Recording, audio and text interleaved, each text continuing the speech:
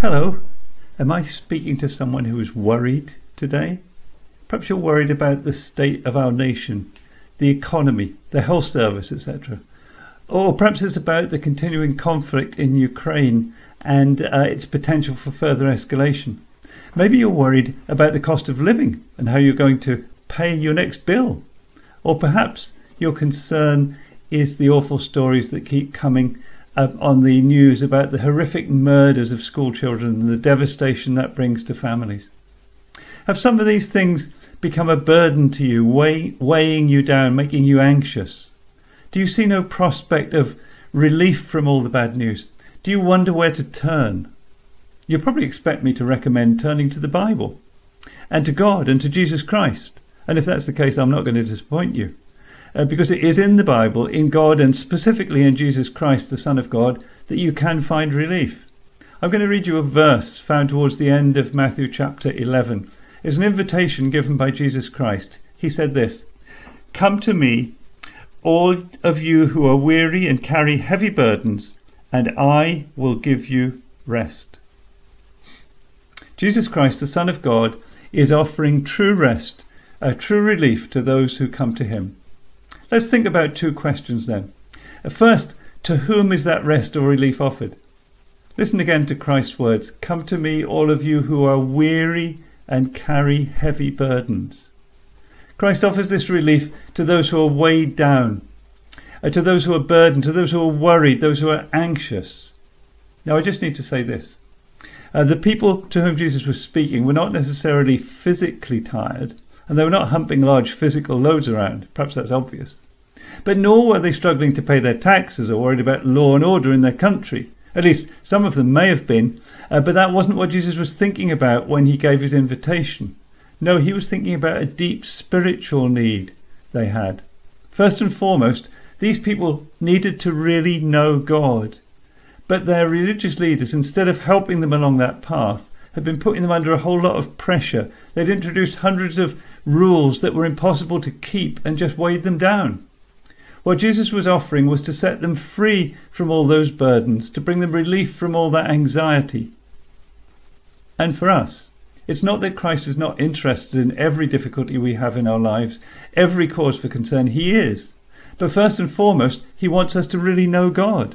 You see, God made us for relationship with him, but the first man, Adam, despite being placed in a perfect environment, rebelled against God.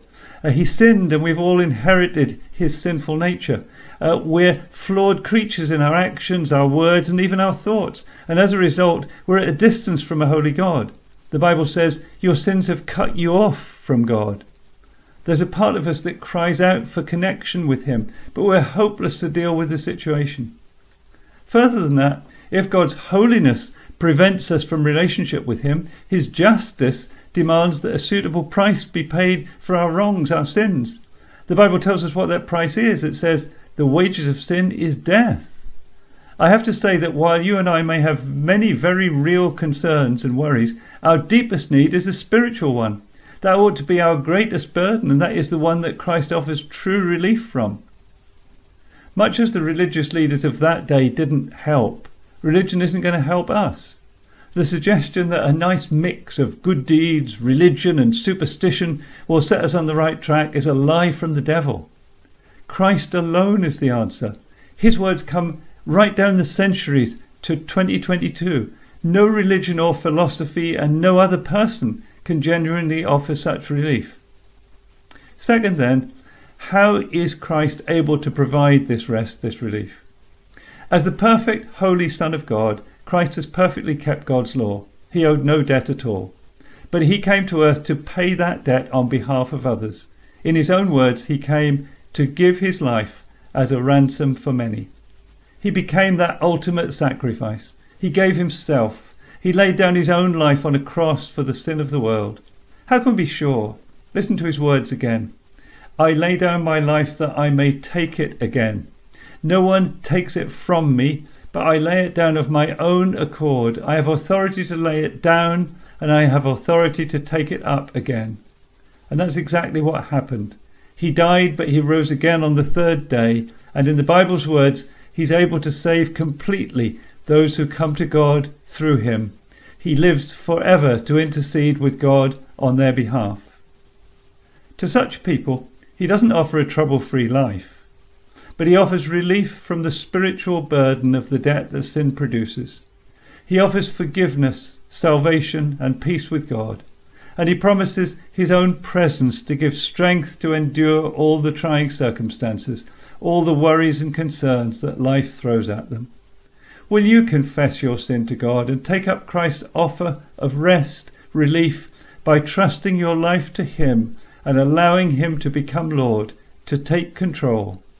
He says, "Come to me, and I will give you rest."